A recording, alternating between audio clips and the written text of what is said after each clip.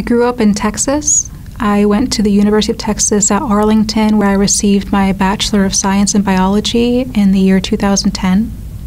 From there, I went to medical school in Galveston, Texas at the University of Texas Medical Branch, where I graduated in 2014 with my medical degree. I then came to Shreveport and did my internal medicine residency at LSU, followed by my cardiology fellowship. And then from there, I went to the Mayo Clinic in Phoenix and completed my electrophysiology fellowship. I'm a cardiac electrophysiologist. I primarily take care of heart rhythm disorders, which includes performing procedures to take care of cardiac arrhythmias. I also implant cardiac devices such as pacemakers and defibrillators.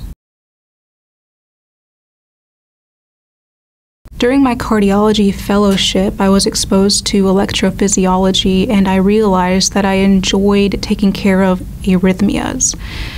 Patients feel much better after they have their arrhythmia resolved or have their pacemaker implanted, and you can also try to prevent sudden cardiac death with defibrillators.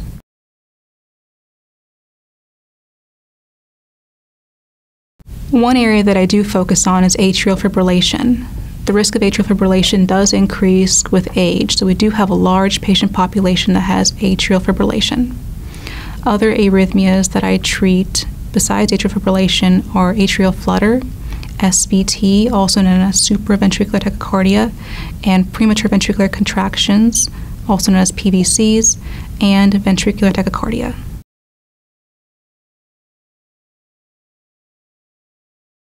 I believe in patient-centered care, that we are all here to serve the needs of the patient first. From the physician to the nurses to anybody working with the patient, our goal is to make them feel comfortable and safe.